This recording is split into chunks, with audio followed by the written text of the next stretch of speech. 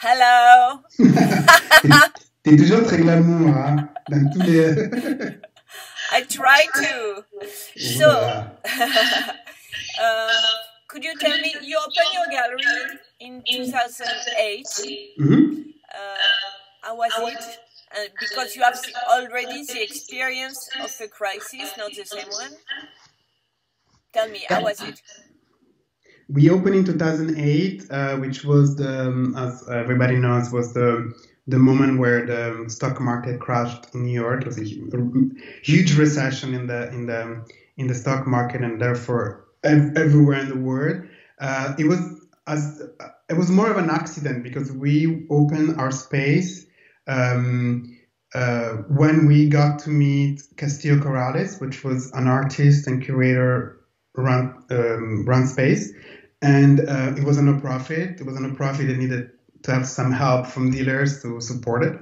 And then we met and we decided to just share the space with them. So it was a very small space, 25 square meters in Belleville, a space that was hosting a publishing house, this non-profit gallery, and our gallery Balice-Hertling. So it was sort of like a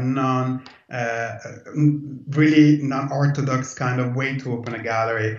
But for the reason, I think we got a feedback really fast. As soon as we opened, I think the same year we opened, we got into Basel and the statement section, and we got into Artissima, the fair, and we really got accepted right away. It was a weird moment. Nobody wanted to open a gallery, of course, and even less in Paris, because it was not considered at the time as a marketplace for art.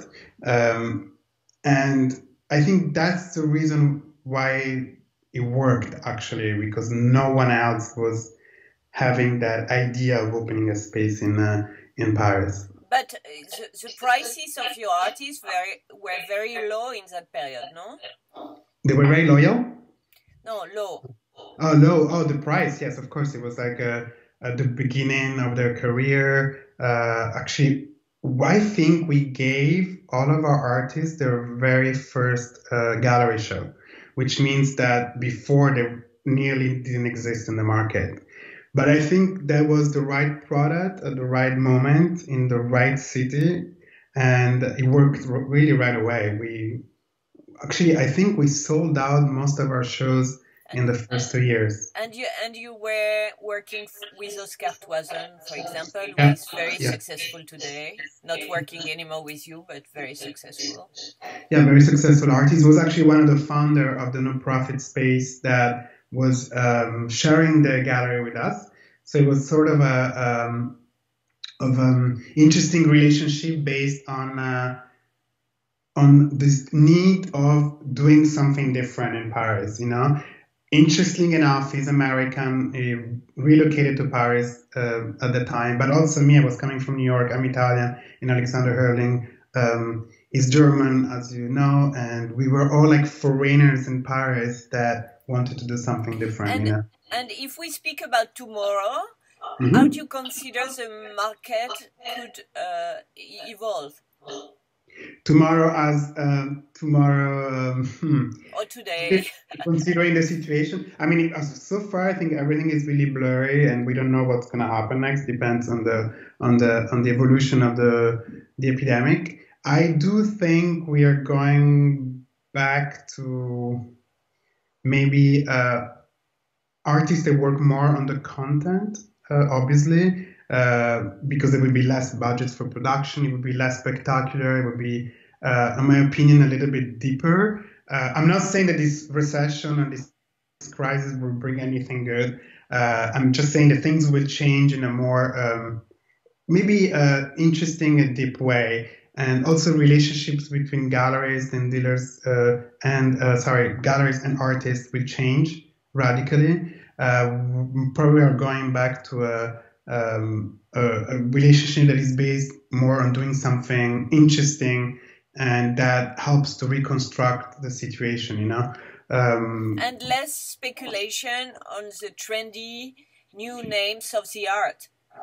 Well, I think speculation, which was never unfortunately or fortunately, something that belonged to our gallery. We never thought about speculating anyways or growing in a certain way. So I think, yes, definitely there will be less speculation.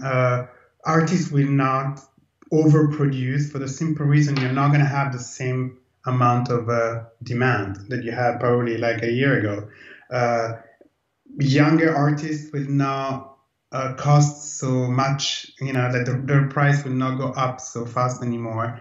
And I think in a way it's very healthy for the artist and for the dealers and for the relationship between, the artist and the dealers.